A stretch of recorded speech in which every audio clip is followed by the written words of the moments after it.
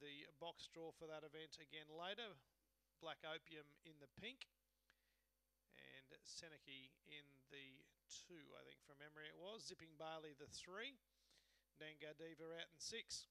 How about the reserves bench? Awesome Allen and Damn Slippery. Anyhow, returning our attention to Heat 2 of the Thunder.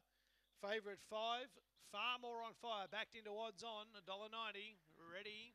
Racing, Far More on Fire goes up towards the early lead, but getting across from box 8. Daisy Dreams loves it out there, leads a half, but Far More on Fire railed the better, going to 3rd, Hey Nanny.